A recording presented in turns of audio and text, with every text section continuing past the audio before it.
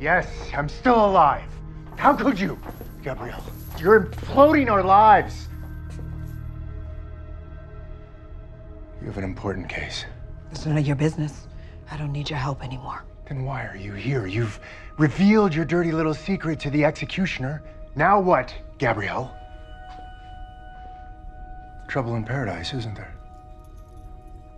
Your executioner must not be talking to you, so you've come to see what happened for yourself. He doesn't understand what you did. He doesn't understand why you've kept me alive, but I do.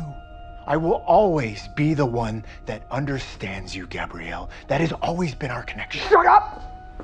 Shut up. Even your father didn't understand you, not like I did. You barely knew my father.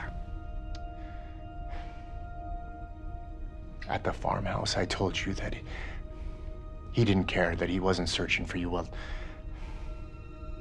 that was a lie. Your father searched tirelessly.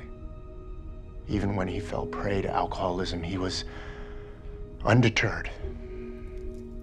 He came to me a couple of times and he talked about the lack of media attention surrounding your disappearance. He knew I was your favorite teacher and he saw me as an ally, I guess. Anyway, he used to marvel at how someone like him could end up with such a brilliant daughter. See, even he knew. He often wondered if your kidnapping was God's way of taking back what Richard should never have had. You. You watched my father suffer, knowing you had the power to alleviate his pain by giving him his daughter back.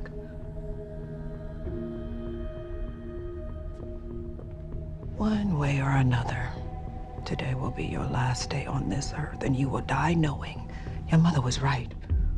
You are broken, unlovable.